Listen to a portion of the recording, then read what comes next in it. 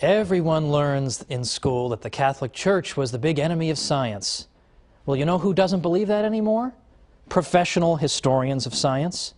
Join me today on the Catholic Church, Builder of Civilization, and we'll learn the truth.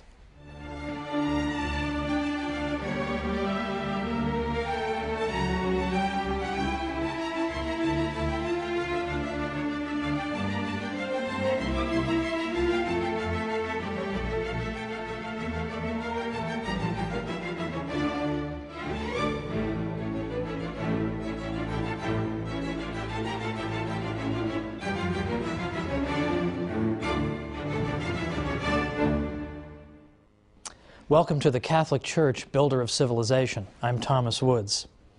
It comes as a surprise, doesn't it, to learn that the Catholic Church may have had a positive role in the development of science, right?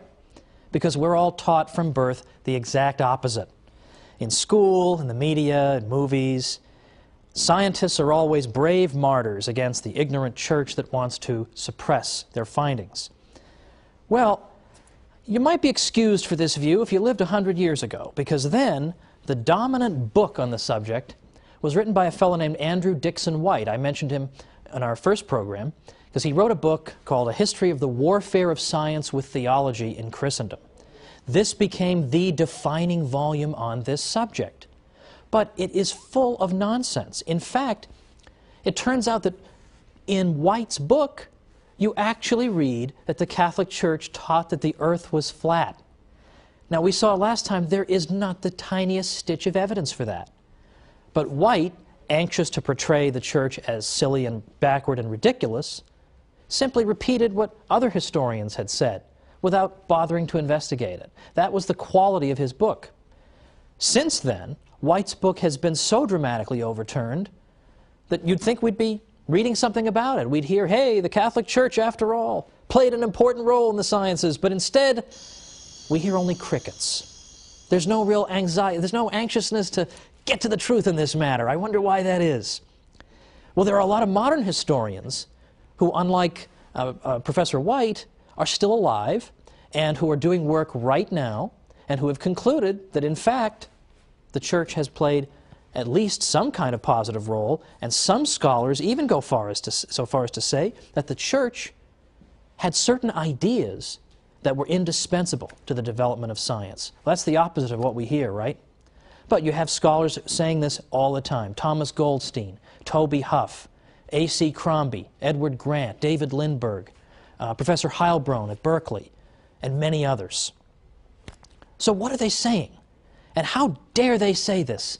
Don't they know the Catholic Church is nothing but an oppressor of the geniuses of the world? Well, let's look at some of the claims that these new historians are making. And by the way, they are not all Catholic. Some are Catholic, some aren't Catholic. I've deliberately gone out of my way to consult historians of science who are non-Catholic, some of whom are even anti-Catholic, in order to show that this is for real. This isn't a bunch of Catholics writing some books to make the Church look good. This is the consensus among professionals today. Now, one of the most important principles that the Catholic Church contributed to the development of science comes from a biblical verse that was one of the most frequently quoted in the whole Middle Ages. And that verse is Wisdom 11:21. And that verse tells us that God has ordered all things according to measure, number, and weight. Okay, so that doesn't sound explosive right off the bat, but I promise you it is. God has ordered all things according to measure, number, and weight. What did people take that to mean? They took it to mean that the universe God has created is orderly. It makes sense. It's intelligible to our minds. It's mathematical. It's ordered according to patterns. Measure, number, weight. There is something mathematical about the universe. St. Augustine, for example, said God is like a great geometer. He's a great practitioner of geometry. So for anybody watching who hated geometry, hated math, well, St. Augustine is implicitly rebuking you, because in fact, mathematics is really a language that God uses. in ordering and fashioning this universe that he's given us.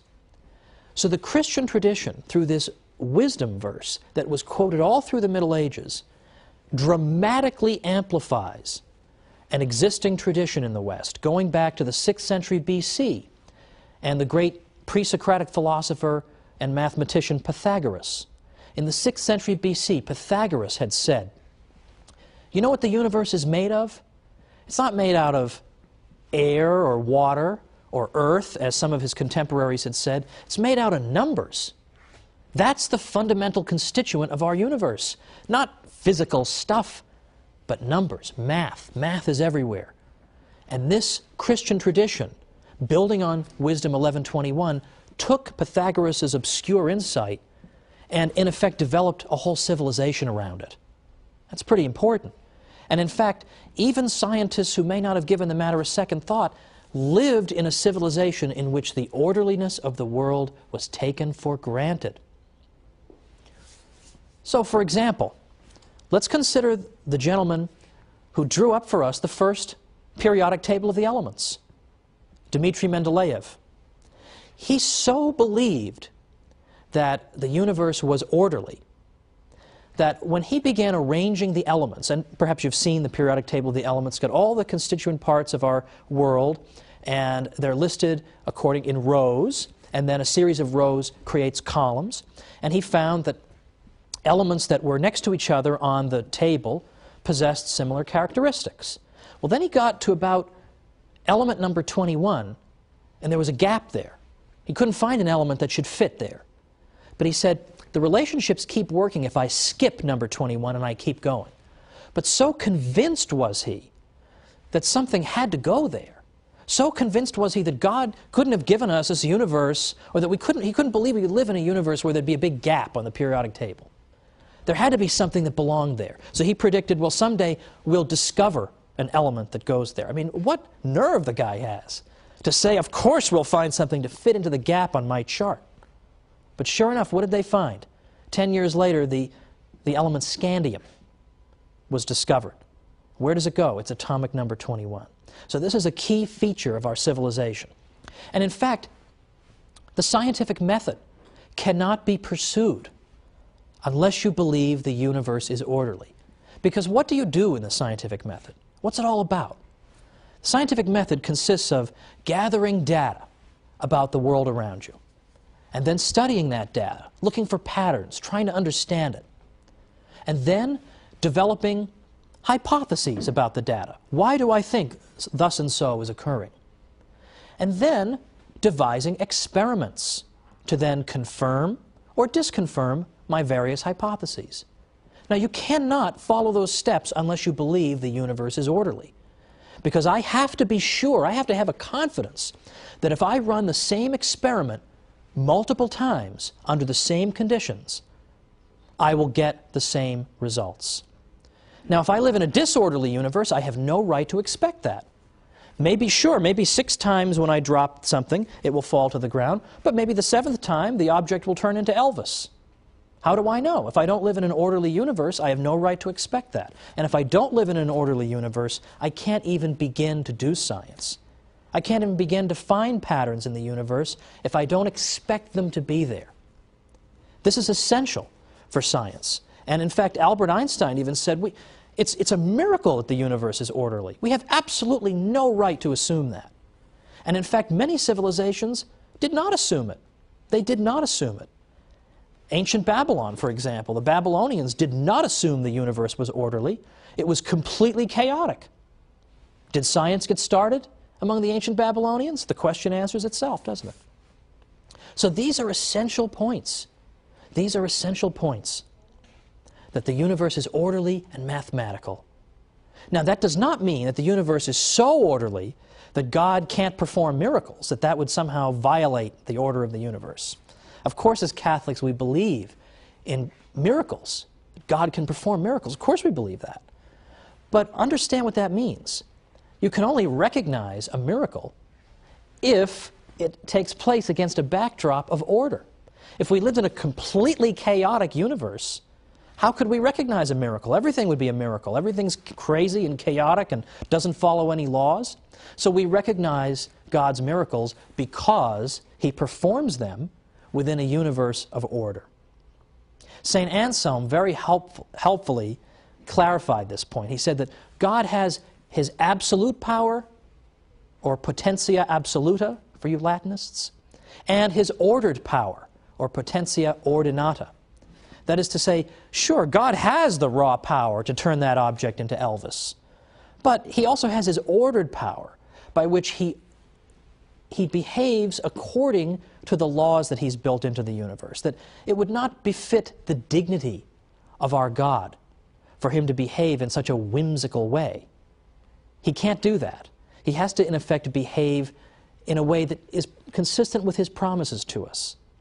And in effect, the functioning of the universe is one of those promises. So we expect to find order in the universe, and that's why scientists go looking for it. But as I say, not all civilizations have been able to do this, have had this insight. We take this insight for granted. The universe makes sense, we can find mathematical relationships in it, but not every civilization could. And one civilization that could not is Islamic civilization. Now, there's much we can say about Islamic contributions to civilization and even the sciences. For example, in some of what we might call the applied sciences, like medicine and optics. Well, Muslims made great contributions in those areas. But in the more theoretical sciences, Islamic science, in effect, suffered what Father Stanley Yaki calls a stillbirth. It seemed like it was going somewhere, and then boom, gone. And then today, of course, Islamic civilization is largely a backwater, scientifically. Now, why is that? Why did Islam suffer such devastation in terms of the sciences? One reason involves this matter of the ability to view the universe as being orderly. Islamic civilization could not do that. Because if you were to say that the universe is ordered according to certain laws that must be observed, that would be an insult to Allah, who may behave as arbitrarily as He wants. What looks like a law to you may just be one of His habits that He can discontinue at any time. Well, we got a break now, but come on back for some more myth-busting about the Church and science.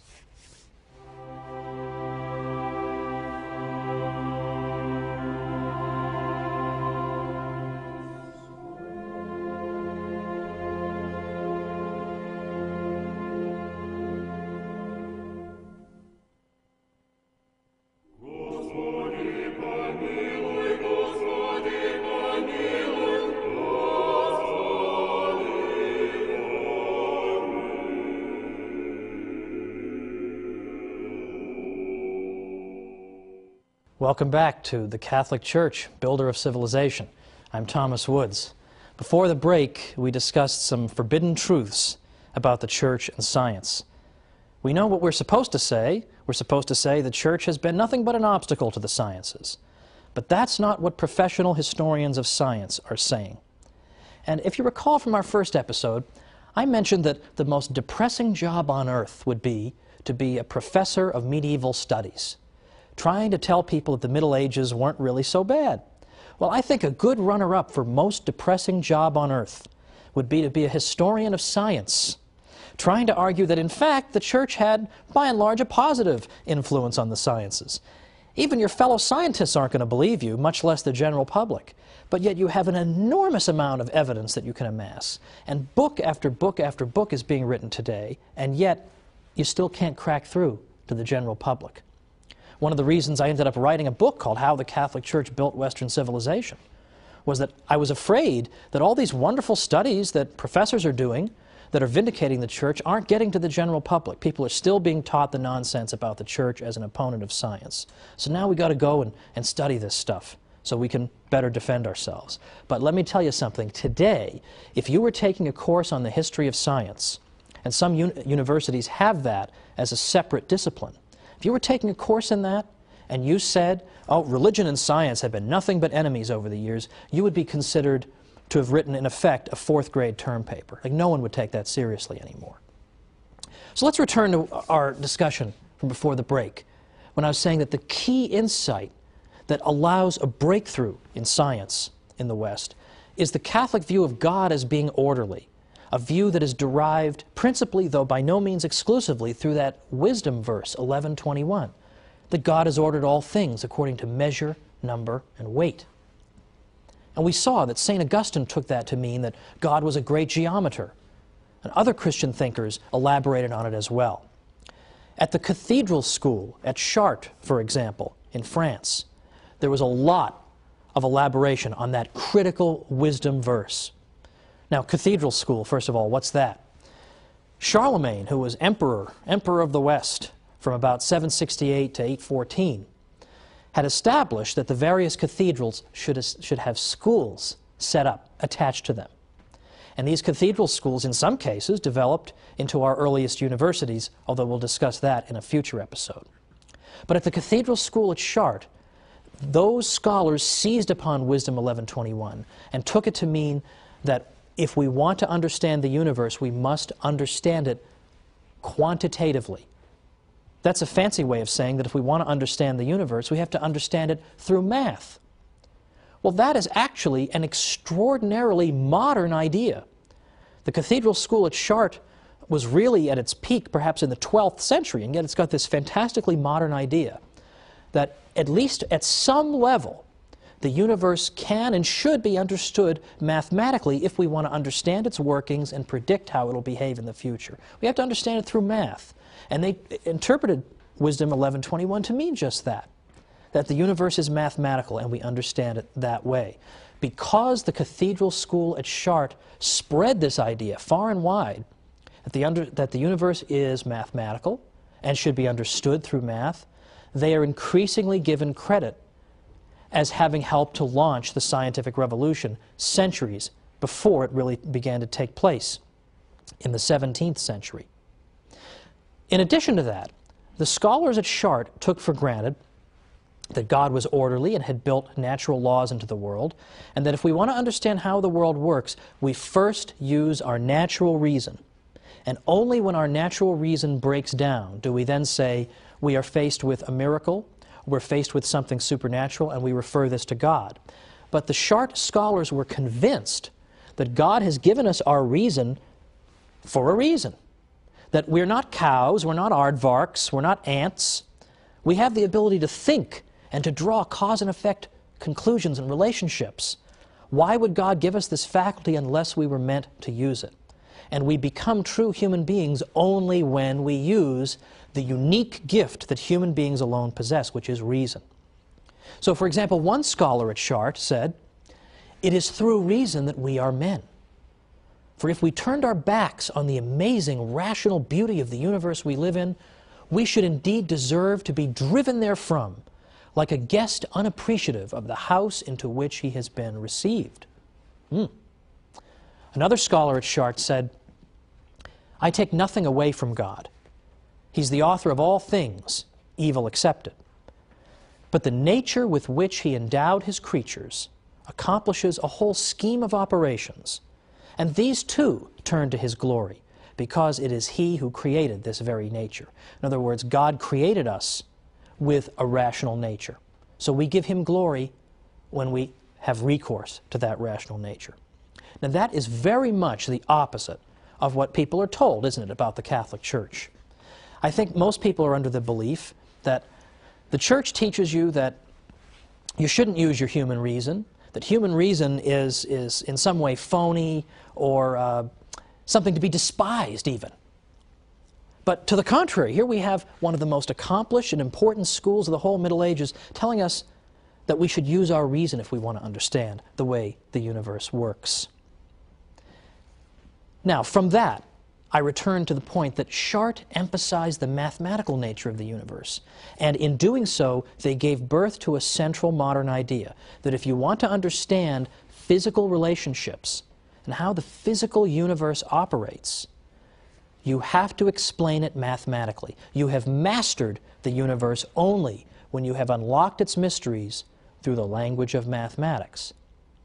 And that's why Sir Isaac Newton was so impressive to people in the 18th century, when with a single equation he was able to account for all the motion in the universe.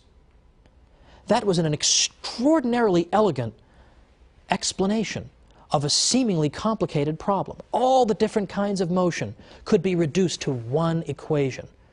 And so in the sense in which we're speaking of, he understood the universe because he was able to take disparate phenomena that are all different kinds of motion, but yet account for them all with one simple, elegant mathematical equation. So he is simply bringing to fruition the mission that the Cathedral School of Chartres gave to the scholars and scientists of the West. Now, another problem that was solved in large part by the Cathedral School at Chartres goes all the way back to the ancient world, all the way back to the world of ancient Greece and Rome. Because as far back as that time, people had believed that the heavenly bodies that you see out there were in fact in some way divine. They must have some kind of divine attributes, or perhaps they even have souls in some way, or they were composed of imperishable matter that operated according to laws different from those of our terrestrial world here on Earth. This was taken for granted for many reasons. For instance, in the ancient world, it was taken for granted that a body at rest tends to stay at rest. But a body in motion can only be in motion if something is forcing it into motion. So in other words, the ancient world took for granted that the natural state of things is to be at rest. Motion needs to be accounted for. And yet they look out in the sky and they see the planets are moving, but there's no big hand pushing them. So what's making them move? They should be at rest. What's making them move? So they had to posit all kinds of theories that maybe they have souls and the souls impart motion to them, or they're divine and that accounts for their movement, or later it was proposed that angels might be pushing them. There were all kinds of theories to account for this. But it was taken for granted that there must be different rules governing motion in outer space and governing motion on Earth, because what's going on? Why do they keep on moving? They just couldn't figure it out. These things must be fundamentally different from the things on our Earth. Now, Isaac Newton later showed that in fact the same laws of motion were at work in the heavens and on Earth. That was a breakthrough. But it wasn't something that just came out of left field. Because who really began thinking this for the first time? It was Terry of Chartres, another scholar at the Cathedral School of Chartres in the 12th century. What did Terry say? He said that, in effect, what you have in the universe and in outer space are things that are composed of the same kind of matter that we have here on Earth. Now, he couldn't quite account for why they orbited and why they seemed to move on their own. He hadn't anticipated Newton's laws of motion. But by saying that the stuff out there is in no fundamental way any different from the stuff down here, he has paved the way for a central conclusion of modern science. Now, Thomas Goldstein is a recent historian of the history of science. What does he have to say about the Cathedral School at Chartres? He says, in a period of 15 to 20 years around the middle of the 12th century, a handful of men were consciously striving to launch the evolution of Western science and undertook every major step that was needed to achieve that end. Goldstein even went so far as to say that someday Terry of Chartres will be viewed as one of the great founders of modern science. Now, can you believe that? There's a historian writing just in this generation. And not only does he credit the church with lending an important impetus to the development of science, but he even goes all the way back to the 12th century to identify somebody nobody's ever heard of and say he may be one of the great architects of modern science. This is becoming absolutely common among historians of science. Yes, Richard Dawkins is writing his books. Daniel Dennett keeps writing his books as scientific atheists. But as historians of science, you consistently get more and more favor shown toward the Catholic Church. Now the question is, how do we get this information to the general public? And as I say, it's not going to get out there unless Catholics start telling it themselves. But that's only the tip of the iceberg, because what we've discussed today is very theoretical. The idea that the universe is orderly, and so on and on, that it's built according to fixed physical laws. That's all very theoretical. But next time, we're going to get down to the nuts and bolts, because next time we're going to look at how many priests were scientific pioneers. It's not enough to say, oh, look at all these scientists who happen to be Catholic. Well, that could be just a coincidence. They just happen to be Catholic. But when you're talking about priests who occupy such an elevated role in the life of the church, who have taken holy orders and have that sacred vocation, if they are great practitioners of the sciences and are congratulated by the popes for doing so, then surely the Catholic Church cannot be the enemy of science. So let's look at these great scientific heroes in the Catholic Church next time when we come back once again for the Catholic Church, Builder of Civilization.